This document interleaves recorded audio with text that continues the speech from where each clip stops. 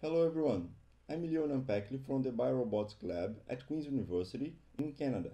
In this talk, we are going to focus on modeling haptic simulation systems with high-order models. A haptic system usually samples position and provides force as feedback to the user in accordance with the virtual environment implemented. A typical model is shown here, where the haptic device is represented as a second-order dynamic model and it's assuming an ideal relationship between the VE and actuated torque. One issue is the sampling holding process of digital platforms that restricts the VE dynamic range, but studies have shown that increasing sampling frequency is a relevant way to maximize the stable range.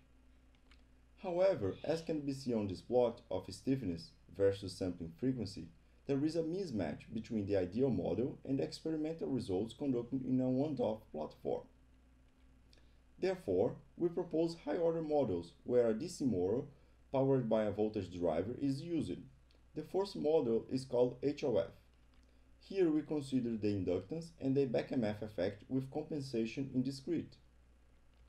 The second model, HOI, is a simplified model where it's considered that the back EMF is fully compensated and therefore only the inductance is present in this model. Here we have the uncoupled stability numerical results for comparing stiffness versus sampling frequency. We can see that the proposed models show a different relationship compared to the ideal model. For high sampling frequencies, both models show the maximum stiffness is less than provided by the ideal model.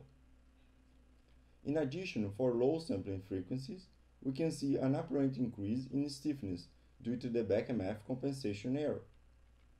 For fidelity analysis, we analyze the magnitude response of each model and compare it to the ideal model.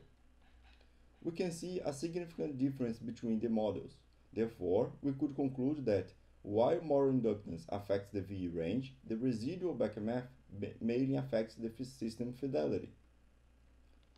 For experimental analysis, we use the QET platform with a high-resolution encoder. Here we have the uncoupled stability results for stiffness versus sampling frequency. We can see that the proposed model provides less error predicting the maximum stiffness, especially for high sampling frequencies. Additional analysis is presented in the paper.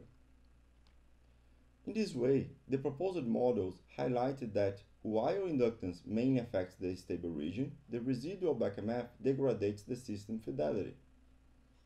In the future, we aim to analyze the system when a current driver is used. Thank you.